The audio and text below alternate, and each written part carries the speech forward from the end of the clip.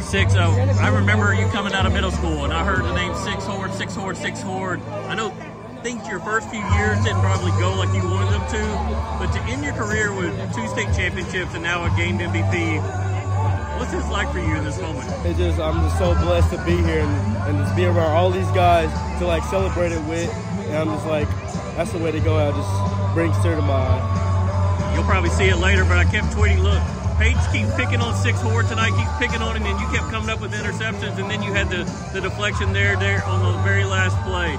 Did you feel like they were coming at you? I just knew it was going to happen because they kept running it, and I seen the look in 40 eyes, so I know, like, yeah, they're going to try me again. So I was like, I had to make this play. You're down there, your backs are up against your own goal line, but there didn't seem to be any panic while the clock was ticking down, and they seemed to be the one panicking. How are y'all able to kind of stay calm in that? Because we just do this. We always just stride in pressure. Like, when we got pressure, we just be us, do us.